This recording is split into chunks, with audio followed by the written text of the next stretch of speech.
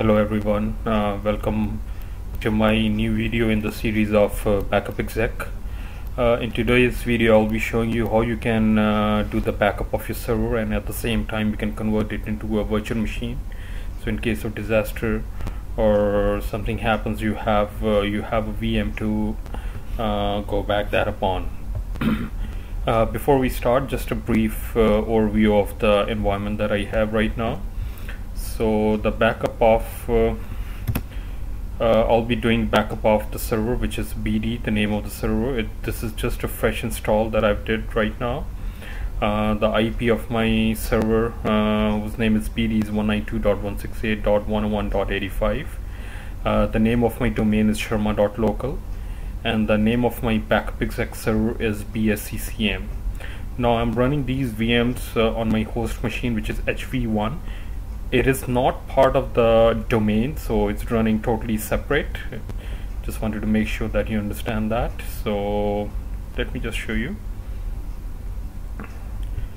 So I have, this is my backup exec server. This is my server that I'm gonna back that upon on this server, and let me show you the IP address of BD.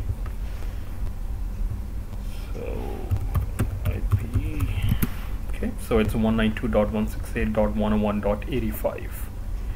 okay, so let's start. Let's go to the backup exec server. So I'm on BSCCM, and as you can see over here that I have added the server, and I'm gonna use the storage on this machine, which I've already included.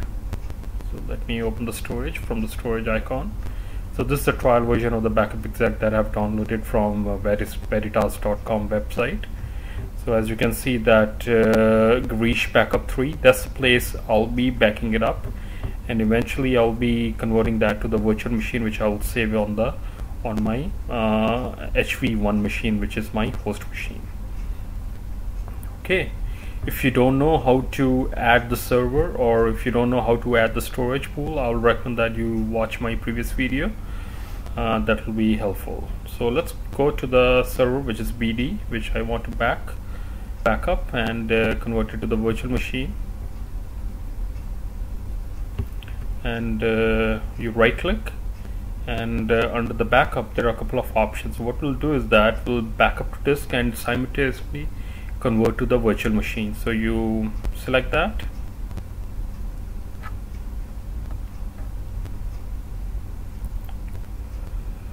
just ignore all other servers over here because that's the one I previously added to the server.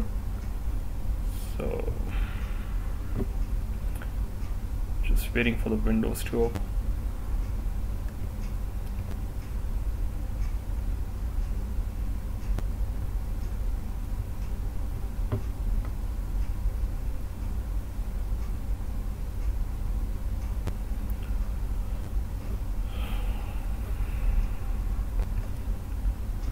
Okay, so as you can see, there are some features that we have to configure, so I'll recommend that you select all to make sure that you have all the credentials to perform this operation.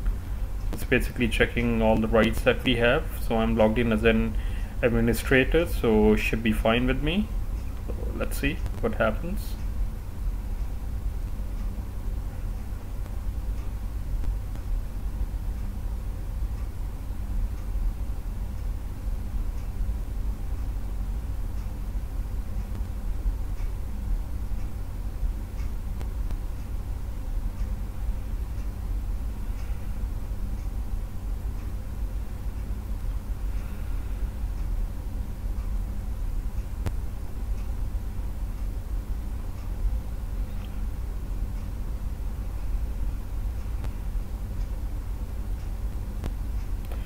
So the credential status is successful, so we'll hit OK.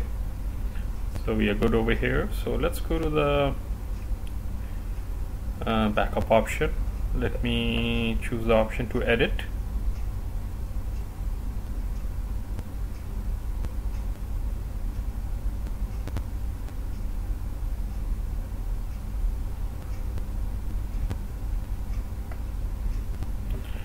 Okay, so basically now there is a window in which we'll configure. So as you can see, the template name is full, so we'll be doing a full backup. Name of the job is BD backup.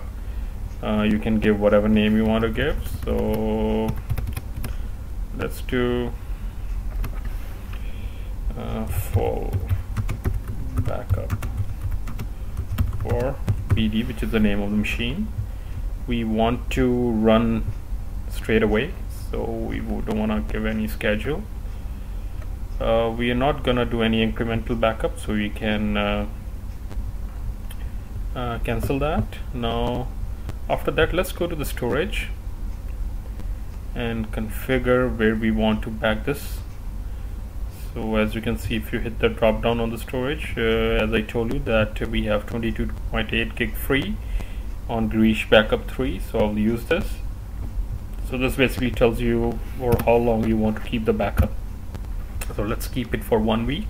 You can choose accordingly depending upon your environment, and network, notification and everything, we'll leave it to the default. So basically, and files and folders, so this is a fresh install that I did on the BD server. So and either it's a domain controller, so we don't have any ntds.dit partition in that, so we'll just leave it to the files and folders. So you hit OK. Okay, and let's configure the option for the virtual machine. So while it's doing the backup, at the same time it will also convert that to the virtual machine. So we'll configure that too.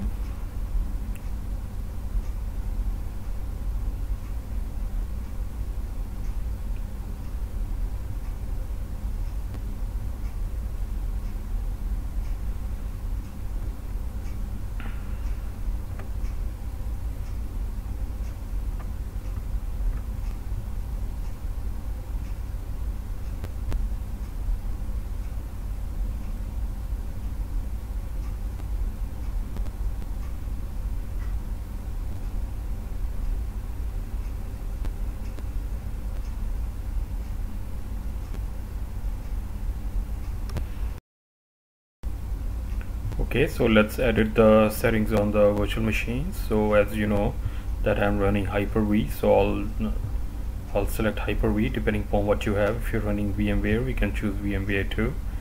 So I'll choose Hyper-V. So the name of my Hyper-V server name, as I told you, is HV1. So I'll add that, and I'll browse to the destination drive where I want to save the virtual machine.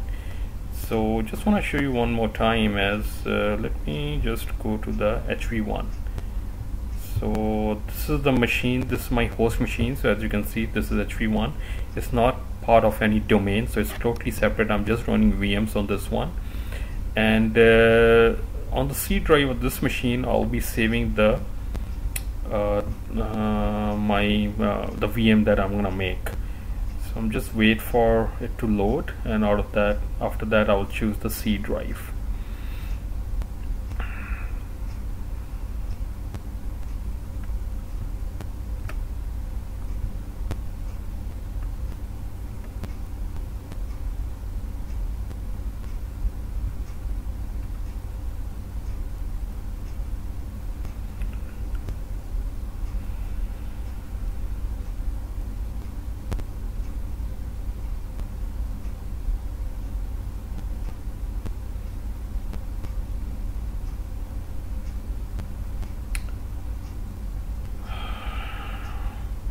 Should not take that long, just waiting for it, and I'll choose the drive.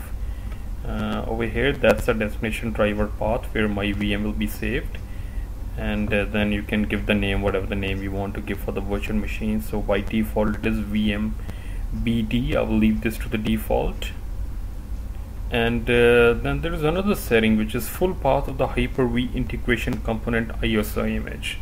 Let me just show you. Hyper-V integration services is basically a suite of utilities which is used to enhance the performance of the guest VMs, and you need to basically that's what work together with the VM to enhance the performance uh, on your host. So basically you need to give the path. So by default, let me just show you that again. One sec. So by default, the path of that one is C colon Windows System 32 VM guest. Now because my host is not part of the domain, so what I've done is that I have copied this path and I have added this onto my backup exec server. So make sure you do that. It's very similar to the VM tools which is there on the VMware. So just wanted to, therefore I have put over here that that's the path you'll be needing, which I'll show you. We'll browse to that particular path. So let me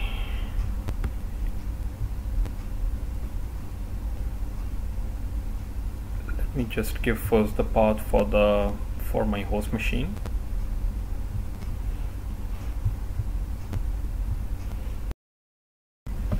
So let's choose the C drive on my host machine. The name of the virtual machine is VMBD, which I'll leave it to the default. And as I told you, I have just shared the path from my host machine on the backup exec server. So I'll give the path for that one too.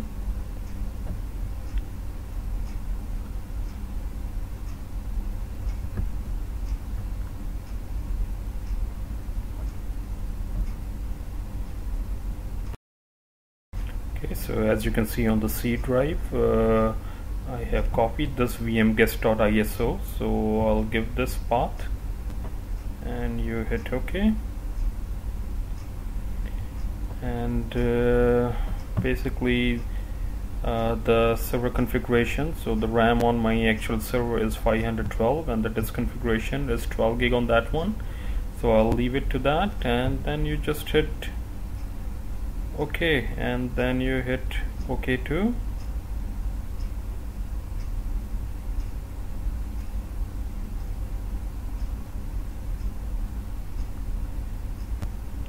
So after this is done,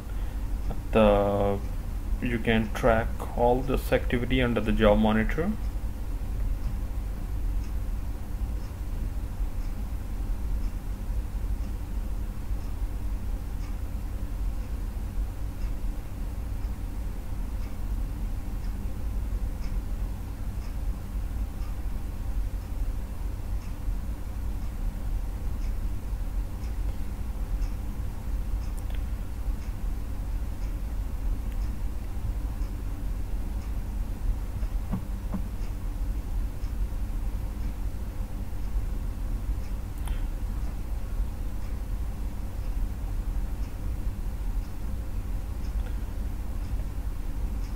Now this will take some time for the backup to be done, and then at the same time it has to create the virtual machine too. So what I'll do is I will pause the video, and once the job is done I'll be back.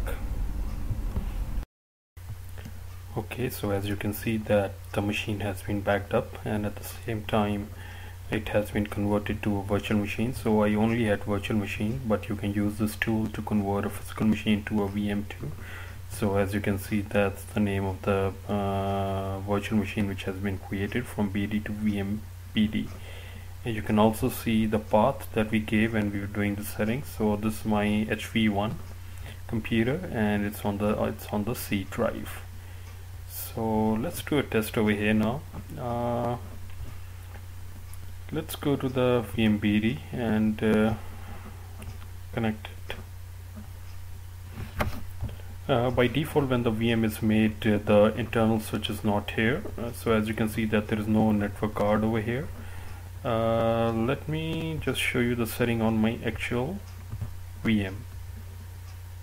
So as you can see that it's been connected by the internal switch for testing. That's the name I've given for the internal switch. So let's do it this way. Let me switch off the actual VM and let me turn it off, force it, and let me go to the virtual machine, go to the settings,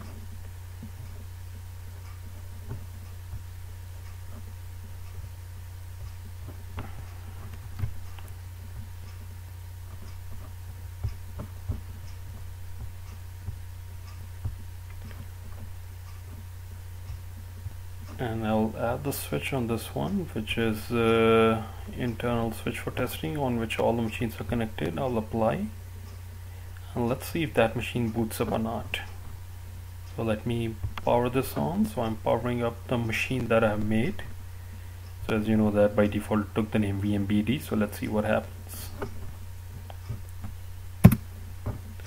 So this is basically the complete replica of the actual virtual machine. So in your environment, in case you want to convert a physical to virtual, virtual to virtual, or virtual to physical, you can use this tool basically. So as you can see that our the virtual machine that we made is booting up.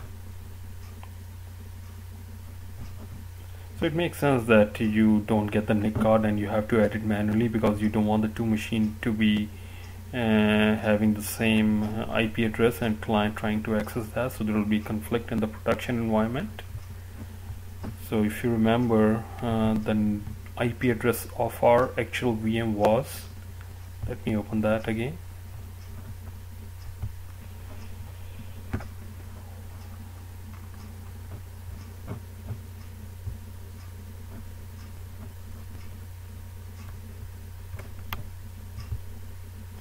So it was 192.168.101.85. So what we'll do is that we'll give the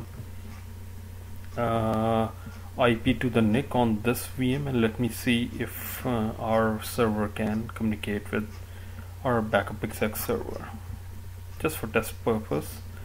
So as you can see, it's applying computer settings,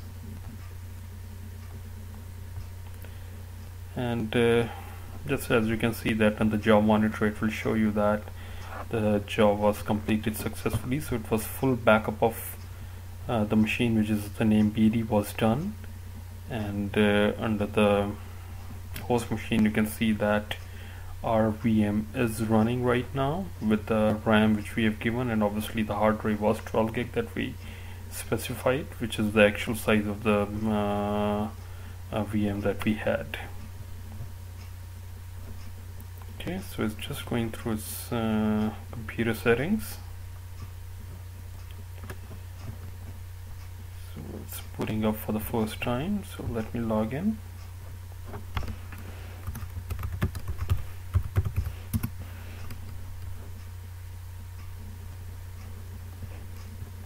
So I logged in as the administrator.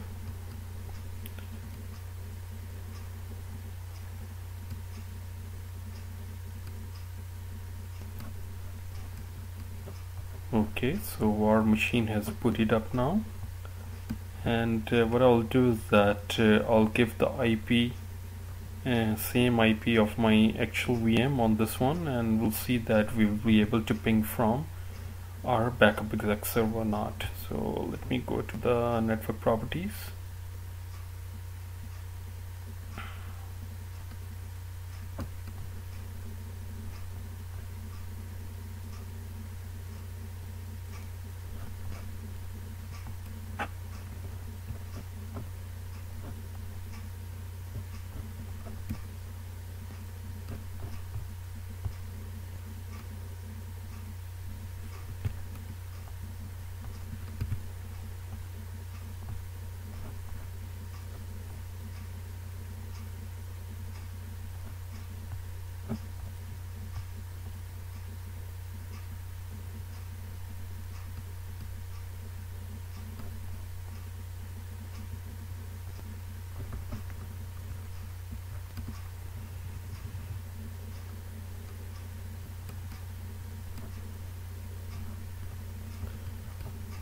We'll give the IP address on this one.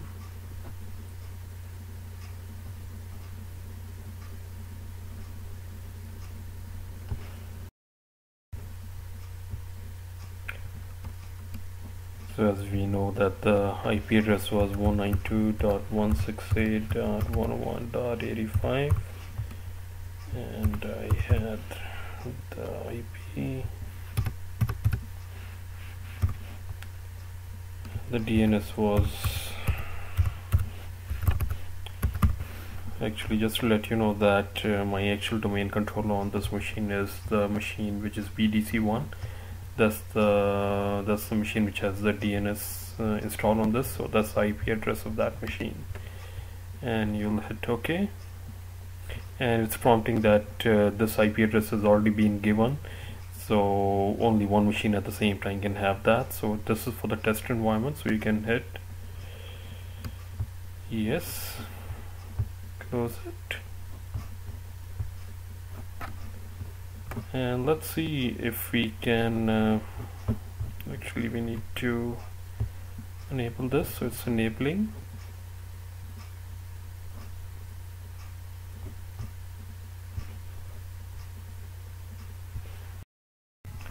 So basically you can see how easy it is to do the backup and then convert to the VM if you want. I hope you found this video useful. Thanks for watching. Bye bye.